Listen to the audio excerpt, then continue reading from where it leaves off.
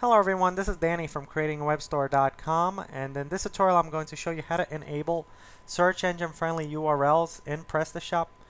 In other words, what search engine friendly URLs does is it actually takes product pages and category pages, and it takes the URL and it actually converts it into a search engine friendly URL. For example, right here on the category page you'll see that the URL actually contains the file name and the query.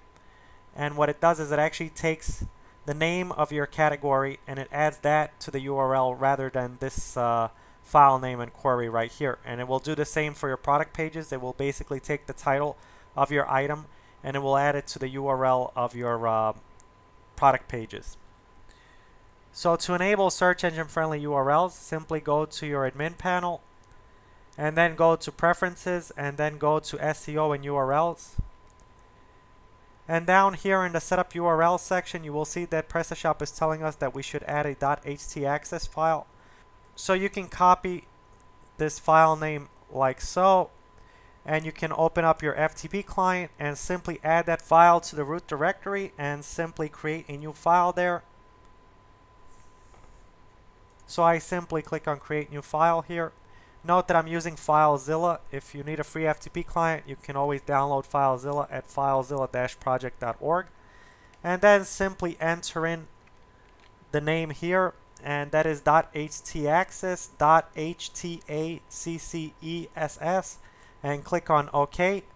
And then simply change the file permissions for this file to 666, which is again what PrestaShop is recommending, as specified here. And now simply turn on friendly URLs. Note that accented URLs isn't necessary for Latin languages, so if you are using the English language you do not need to turn this on, but for languages that need non-Latin characters you should turn this on. In my case I will leave it off, and I'll click on Save. And then here for Disable Apache Multi-Views option, I'm going to leave this disabled, and I'm also going to leave Disable Apache's Mod Security module off. Note that you should actually enable this if you're experiencing any problems with your PrestaShop store. What you can always do is you can test out your store and see whether all the URLs are working correctly, and if they are, you can leave it as is. If not, then you would need to actually maybe turn this on depending on your situation. So always check that out, see if everything is working correctly, and if it is, you can just leave these as so. And then click on Save. And then here in the Set Shop URL, right here in base URL, if PrestaShop is installed in your root directory, you just leave it like this with /. Now if it's in a subdirectory, for example like PrestaShop, you would enter in PrestaShop like so. So it would basically be /PrestaShop/, and then you would click on Save. But since mine is in the root directory, I just have that one /. So now when we go to our store, you can see that our home page was actually redirected from the index.php file. That is because we also have this redirect to canonical URL here enabled. And when we go to our category page, you will see that we have the category name in the URL. And same goes for the product page. As you can see, we have the product title in the URL, and we also have the category in the URL. Note that you can actually change the format of these URLs by going down here. And where it says route to products, for example, if you want to remove the category, you simply remove this category right here in the curly brackets, and you click on Save. Note that the ID is always required as shown here with the asterisk, and this is specified here as well. So do not remove values with asterisks next to them. So for example, now when I click on Save and I go back home and then I click on a category once more and I go back to my page, you will see that the category is gone from the URL.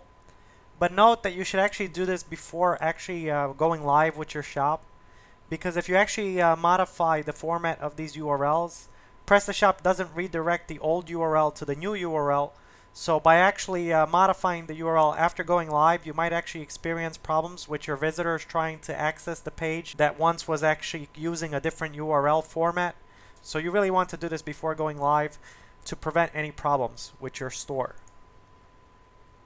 So what I'll do now is I'll actually add this category back with the curly brackets like so.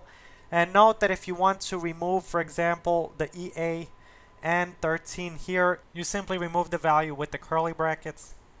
And if you want to add other values, PrestaShop basically tells you which other values you can add to the URL. So now I'm just going to save. And now when I go back to my page, I have the category back in here. As for other SEO features here, you can always change the pages on your site. You can change the SEO format of them by simply editing a page. For example, let's edit the best sales page here.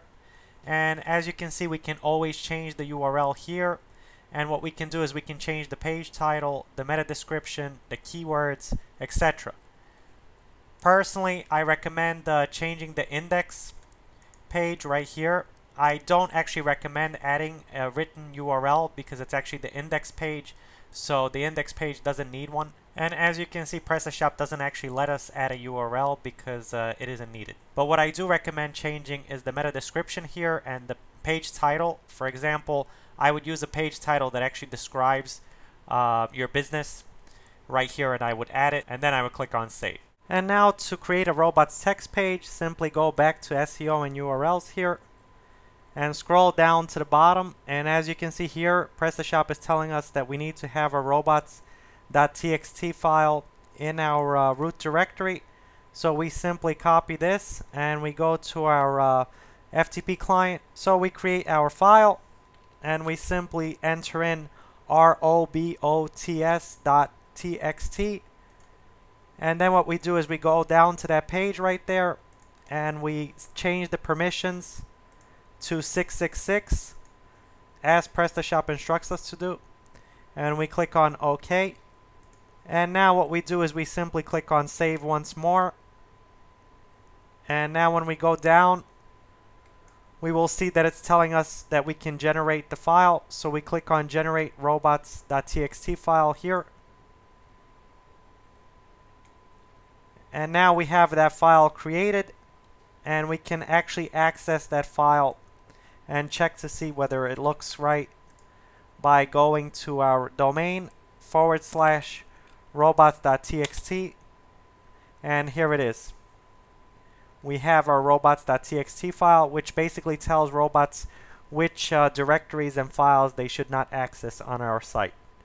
So basically that's that. Thanks for watching. Stay tuned for more videos, and also be sure to check out creatingawebstore.com.